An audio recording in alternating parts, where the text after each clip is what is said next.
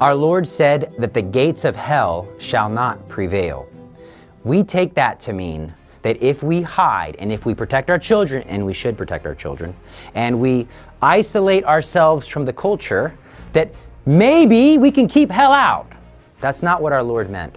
When He said that the gates of hell shall not prevail against us, He meant that the gates of hell shall not prevail against us when we enter hell, and by the power of the Holy Spirit, where there's darkness, we bring the light of Christ. Where there's sadness, we bring the joy of Christ.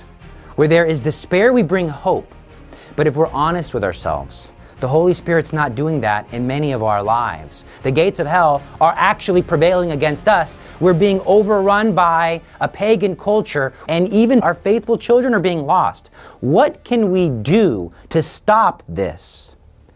St. Dominic was one of the greatest preachers who ever lived, and he had this same question because his preaching was extraordinary. Our preaching isn't that great. His preaching, it'd burn your heart when you heard him. And even he was ineffective. So he asked our Lord and Our Lady, what can I do? I need a tool that can help me to go from victory to victory. I need a tool that will call down the mercy of God, that the Holy Spirit would do what our Lord promised, that the Holy Spirit would renew the face of the earth. I need something. So he offered himself to the Virgin Mary as a victim soul. He took the discipline. He fasted. He did not sleep until the point where he fainted. And the Virgin Mary appeared to him and said to him, Dominic, my well-beloved son, because of your faithfulness, I will give you what you've been asking for. In this type of warfare, pay attention, the type of warfare she's discussing is the type of warfare we are going through right now. If you want to win, pay very close attention.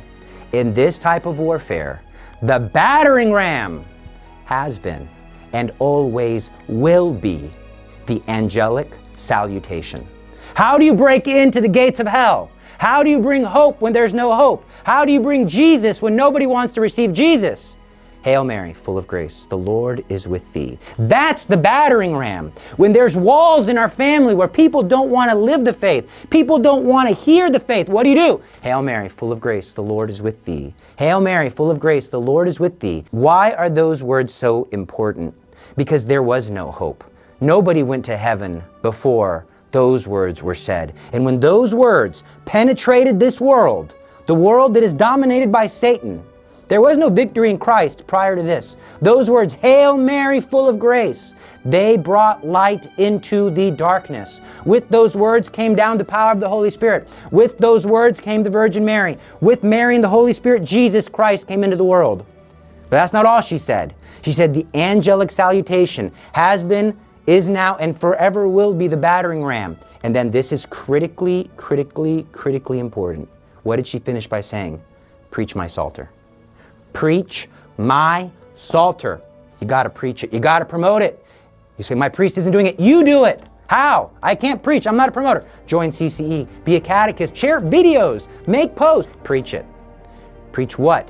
My Psalter. Keyword Psalter. We are fighting with children's weapons right now. What did Mary mean, my Psalter? There are 150 psalms. She meant that there are 150 beads. She wants us to preach the version of her Psalter, the version of the Rosary, a term that we get later in history, a version of the Rosary that is not just 5 decades, but that is 5 decades in the morning, 5 decades during the day, and 5 decades in the evening, so that she can enter into our lives the entire day. The battering ram, you got to hit the gates of hell more than 50 times. You hit it 150, and miracles of grace will rain down upon you. You will see the hand of God. You will see the hand of your mother. You will experience a consolation of the Holy Spirit, and you will see Satan run. Run for the hills because you've broke down his strongholds. Preach my Psalter. Are you afraid that the culture is going to take your children?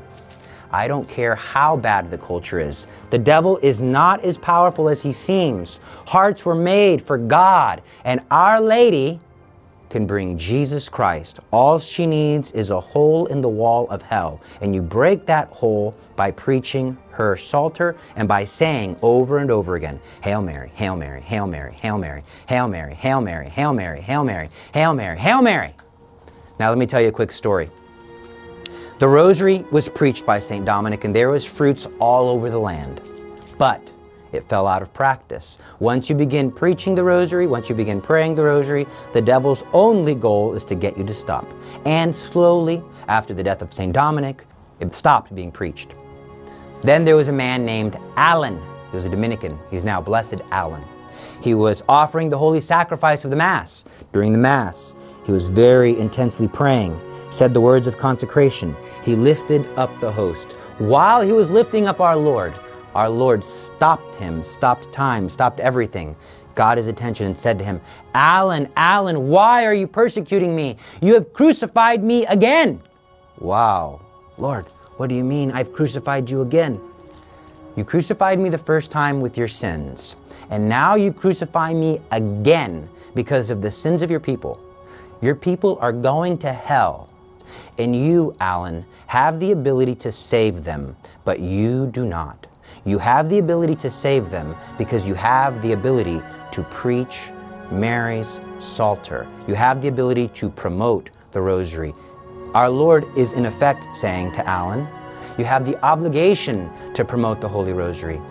If you don't know how to promote the Holy Rosary, look up videos. I will link videos on all the benefits of the Rosary. How would you convince me to do something? You talk to me about the fruits of it, the benefits of it. Wow, I'll do any what if I have a good why. Emphasize the why on the Rosary.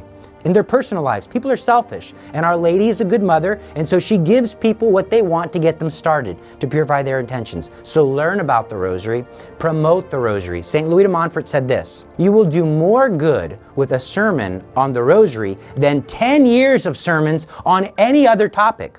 Some people want to preach thunderously against various vices, but you make little progress because first you have to instill in a soul a love for prayer. Preach Mary's Psalter, promote the Rosary, share this video, talk about the Rosary, hand out rosaries. The Hail Mary is the prayer that the devil cannot prevail against. Our Lady alone has the promise from God to crush the head of the serpent. When you promote the Rosary, when you pray the Rosary, when you die to yourself, Our Lady lives in you. And what does Our Lady always do? She always brings her spouse, the Holy Spirit. She always brings Jesus Christ into the lives of those people where she's at. God bless you. God love you. And I'll see you very soon.